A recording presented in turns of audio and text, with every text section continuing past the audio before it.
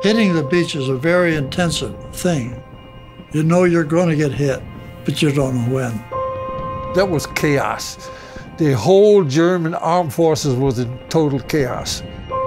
Things like we went through are just things you don't forget. I mean, it's impossible. It just didn't occur to me the history that we were making. I mean, that was the last thing on my mind. We were transported to Auschwitz. It was horror, absolute horror. Those two Marines who sacrificed their life protecting me, they earned the medal more than I did. That's been 75 years ago. You still have nightmares.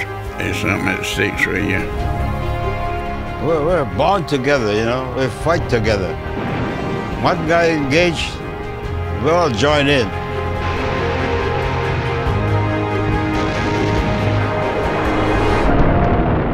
When you tell how bad it was, other people say, I saw that in a movie.